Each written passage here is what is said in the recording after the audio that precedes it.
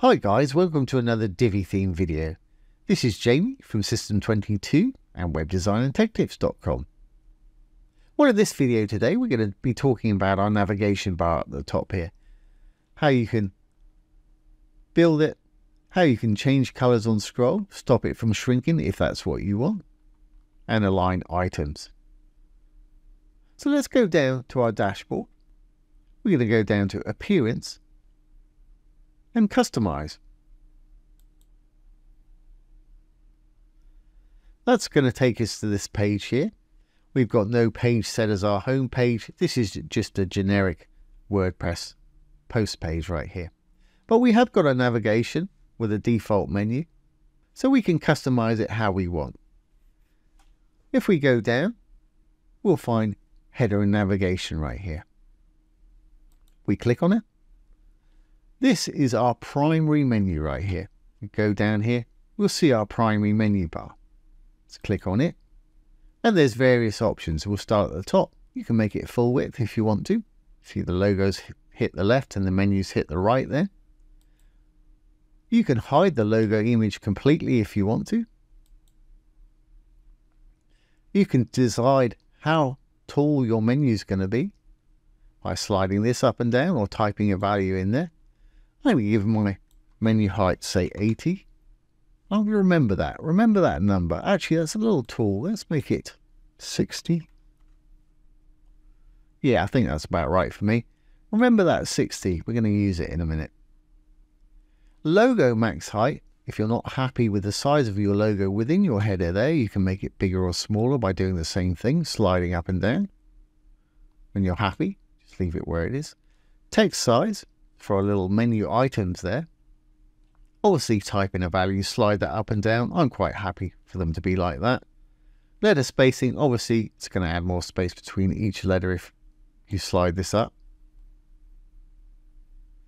Again, I was happy with the default there.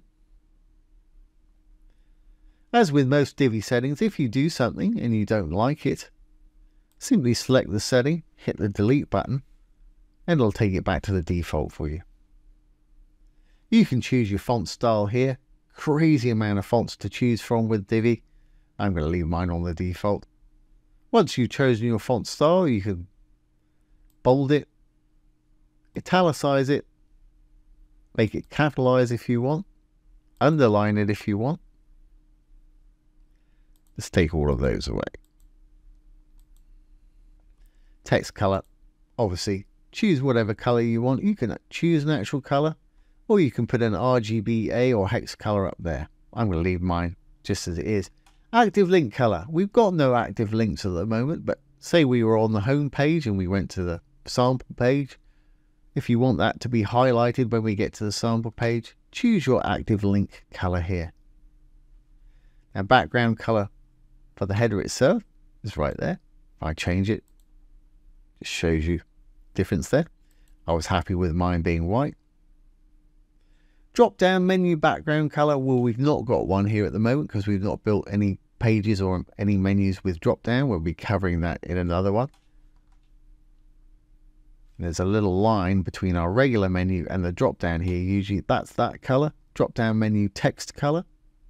And you've got various different animations. When we build a drop down, we'll come back to this and I'll show you those. Great. Well, there's a few things that you want to remember here. When I scroll down this page, I'm just going to flip and make something the home page so I can scroll. At the moment, this is not deep enough for me to scroll. So let's go back up to the top here. I'm going to go back and back again. But at the bottom, we've got our home page settings here. Now, I've not actually got any published pages, but we have been working on one for this video. Another great thing to learn is how to set your home page. So at the moment, I've got just the home page and the sample page. I think the home page is one we did for a demo. That's fine, yeah. It's got plenty of scroll room there. I showed you how to load a template with that one.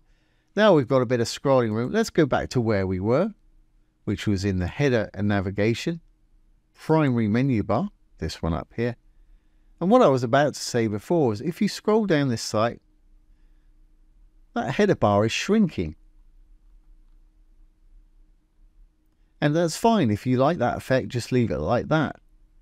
But we've got actually two menus going on here. At the top there, that's our primary menu bar. When I roll and it shrinks, that's the fixed navigation bar.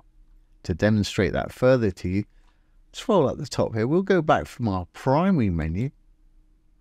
If I go down to our fixed navigation settings now, and I change the background color, let's make it something crazy like red. Now you don't see anything because this isn't the fixed navigation. If I roll down now, you can see when that menu shrinks, that's the fixed navigation part right there, and it's changing to that red color. So if you do want to change the color on scroll, that's an easy way to do it.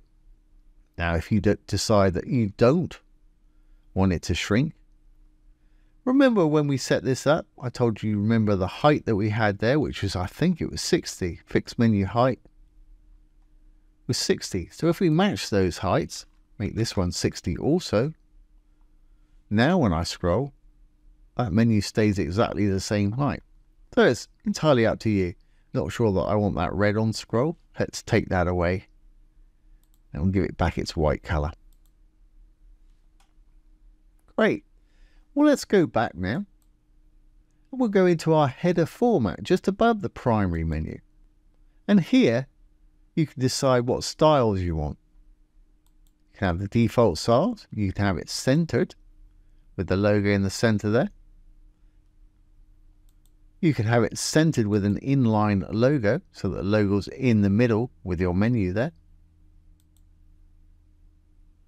You can have a slide in menu, which will just slide in there.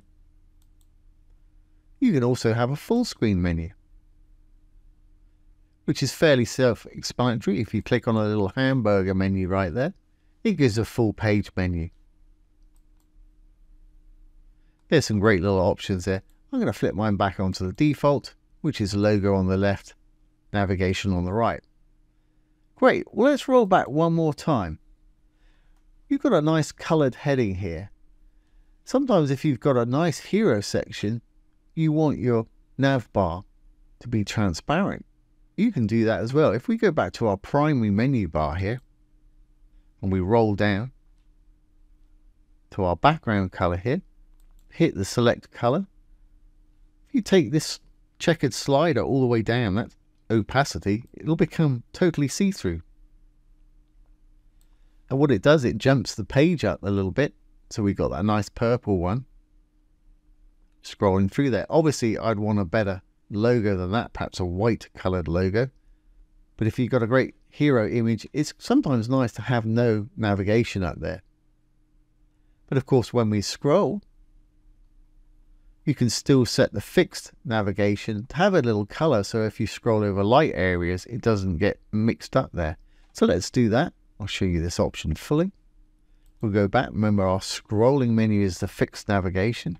If we go into the fixed navigation now, let's make that black. And remember, we won't see it till I start scrolling. But I'm going to take the opacity down maybe about 50%. Now, when I start scrolling, you'll see that dark menu coming in here. And when it's over the white, you'll be able to read it better. Now, if it works better for you, you can change the color of your menu just in this particular one by rolling down primary menu link color. Just change that to white. Now, the opacity is down a little bit. Let's make it a little bit brighter. That stands out a lot better. So when we're at the top, we can see our whole of our colored image at the top. When we roll down, it's going to change completely. But that's going to be perfectly legible. As I said, I'd probably put a white logo in there or one that works better with that transparent background. Great. Well, I'm going to change my primary back to as it was. And I'm going to call it good to go. Background color. I'm going to make that white again. Take the opacity back up. And there we are. Once you've done your changes, make sure you hit your publish changes and you're good to go. So there you go, guys. There's a brief overview of our primary navigation bar. and setting your scroll colors and things like that. I hope you've enjoyed this today and found it useful. Don't forget, if you've got any questions, pop them down below the video. I'll do my best to answer them for you or make a little demo video like this one. Once again, this has been Jamie from System22 and webdesignandtechtips.com. Thanks for watching. Have a great day.